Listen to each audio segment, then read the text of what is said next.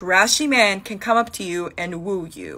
On the contrary, you'll have enough confidence, credibility, and self-trust to know that you are making a good choice by giving those specific men your attention. We make the dumbest decisions when we are desperate for anything. Money, love, confidence. That's when we make the dumbest mistakes. So instead, I need you to focus on your character.